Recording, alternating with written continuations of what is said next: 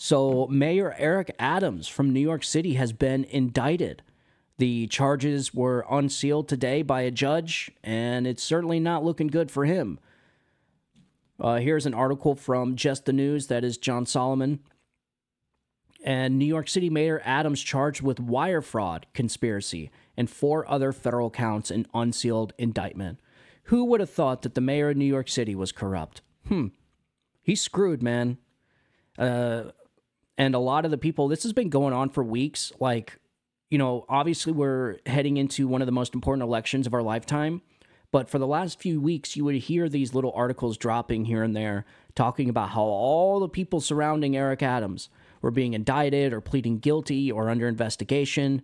And they finally got the big guy. So New York City Democrat Mayor Eric Adams has been charged on 5 federal counts, including conspiracy to commit wire fraud, according to an indictment unsealed Thursday.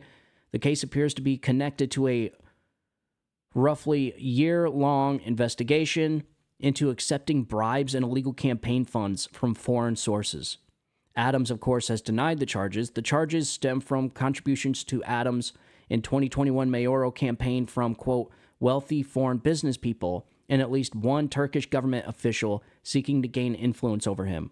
This is our current state of our politics, folks. It's all about money. It's all about bribery. It's all about foreign influence and stuffing the pockets and the coffers of unelected officials and elected officials. People like Joe Biden. People like Joe Biden's kids. People like all of them. Like I said, and I've been saying this for a long time, if you were to investigate any one of those people in Washington, D.C., like they've investigated Donald Trump the last decade, Washington, D.C. would be a ghost town because everybody would be in jail. So apparently Eric Adams pissed off the wrong people because this guy never would have been investigated if he wouldn't have went against the grain on something. Somebody wants him out of power, and this is how our politics works. It's all corrupt. It's all about money. It's all about greed and power. The whole damn system is corrupted.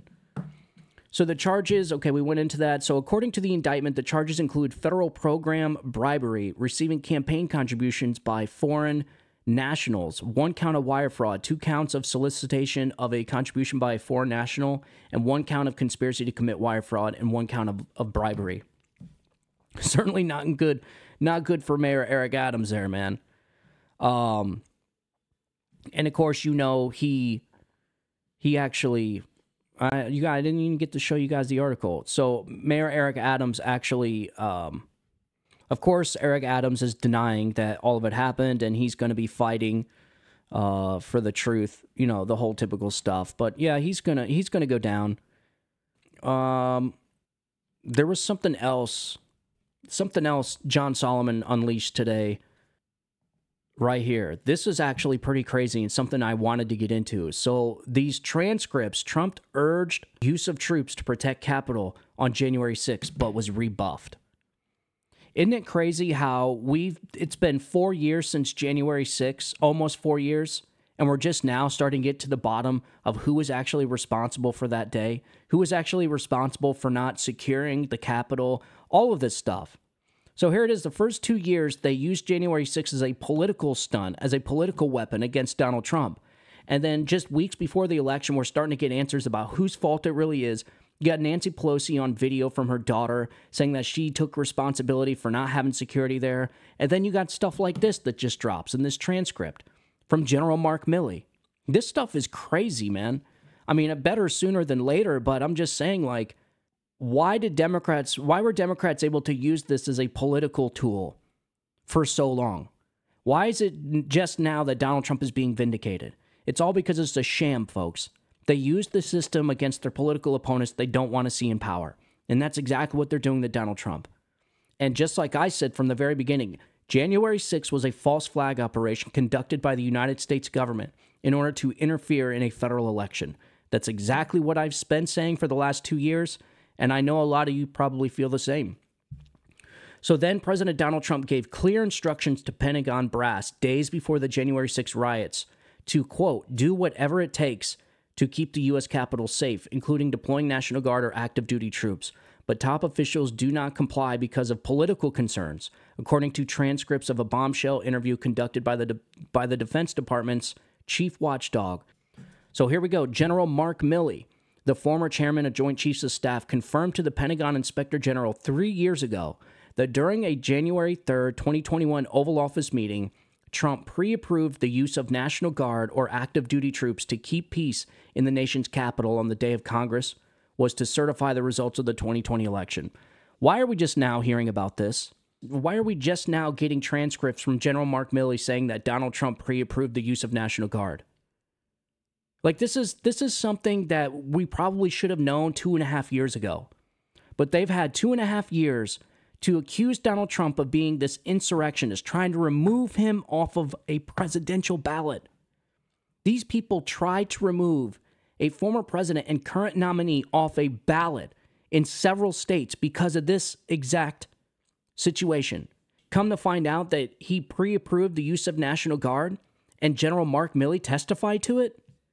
And we're just now getting the transcripts. It's unbelievable, man. So Milley's interviews were among several key to transcripts obtained by House Administration Oversight Committee Chairman Barry Loudermilk. So check this out. This is what Donald Trump says, according to General Mark Milley in a transcript just released. It says, and this is Donald Trump's words right here, quote, "The president just says, hey, look at this. It's going to be a large amount of protesters coming in here on the 6th, and make sure that you have sufficient National Guard or soldiers to make sure it's safe, to make sure it's a safe event."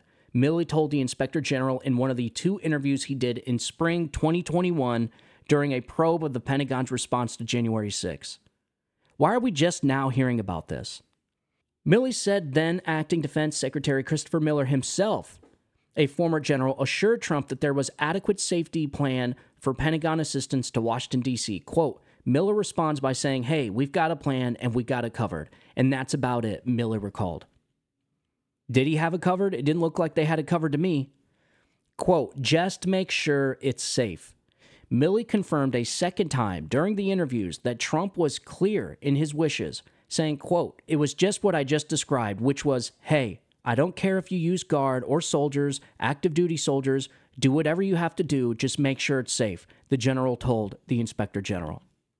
The transcripts of Milley's April 8th, 2021 and April 16th, 2021 interviews confirm reporting by Just the News 2 years ago that Trump wanted troops to keep the capital city safe. But other transcripts gathered by Loudermilk during his subcommittee's ongoing probe of January 6 security failures show civilian leadership at the Pentagon admittedly opening that they would not comply with Trump's wishes, with some saying they did not like the optics of armed soldiers or guardsmen roaming the Capitol with weapons during what was supposed to be a peaceful transition of power. Quote, there is absolutely no way I was putting U.S. military forces at the Capitol, period, Miller told the Inspector General during his March 2021 interview.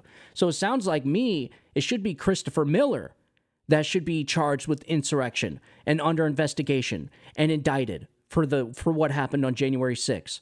But yet it's Donald Trump that's being indicted. It's Donald Trump being investigated. It's all Donald Trump's fault. When he told his protesters, when he told his supporters to march peacefully and patriotically. And this guy right here says, quote, there is absolutely no way I was putting U.S. military forces at the Capitol, period. Even though Donald Trump said, do whatever you have to do to keep the city safe. This is disgusting, man. So Miller said officials instead used an interagency process to devise an alternative plan that would put some D.C. National Guard troops on the ground in the nation's capital to direct traffic but not to guard the Capitol, a plan that District of Columbia Mayor Muriel Bowser suggested. The operational plan was this. Let's take the D.C. National Guard, keep them away from the Capitol. Let's put the request, it wasn't my request, Bowser and her Metropolitan Police Department were like, let's put D.C. National Guard on traffic control points and at the metro stations to free up credentialed law enforcement officers that could go out and arrest people, Miller explained. Miller admitted there was a political calculus to his decision not to deploy troops near or at the Capitol ahead of time for preventative security. And he said this, quote, I hate to use the word optics because it's been used and so prejudiciously and negatively. It wasn't the optics. It was like there would have been huge political consequences that because of what I got paid to do is I had to factor in the politics of this, and that was my concern. is the situation does not warrant at this time U.S. military forces, he explained.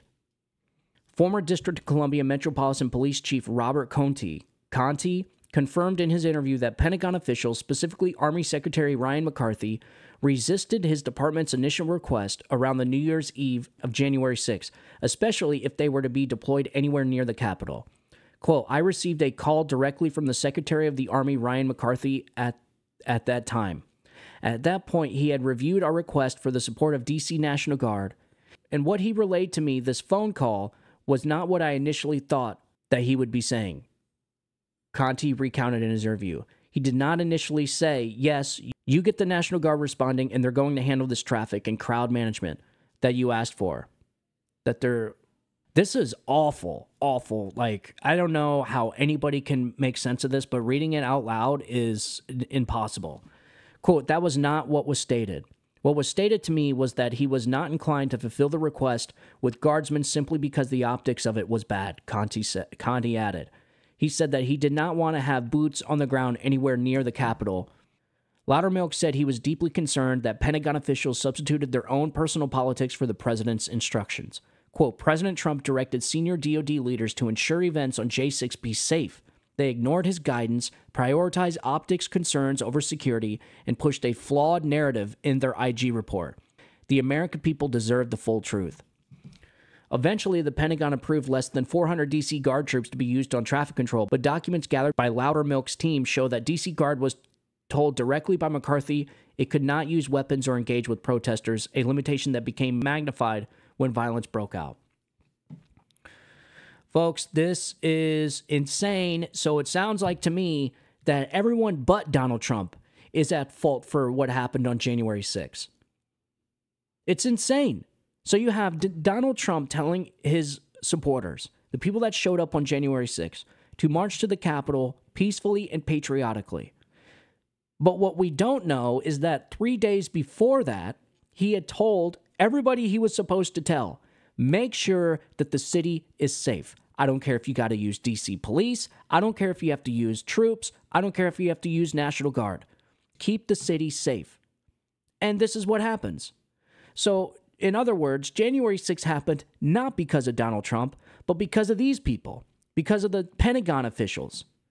More notably, Christopher Miller, who didn't want troops there that day because of optics. That's what it was.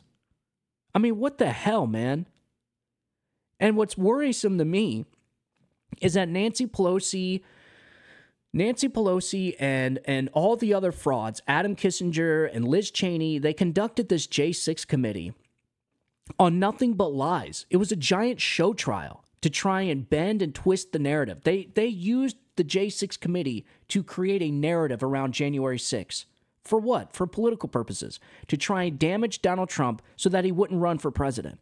Ladies and gentlemen, I hope to God Donald Trump wins so that we can get to the bottom of what happened here. And it would be the biggest middle finger in the face of people like Nancy Pelosi, Adam Kinzinger, and Liz Cheney, and all these other frauds that tried destroying this man's life off of a fake, phony narrative, just like they did with the Russia collusion hoax.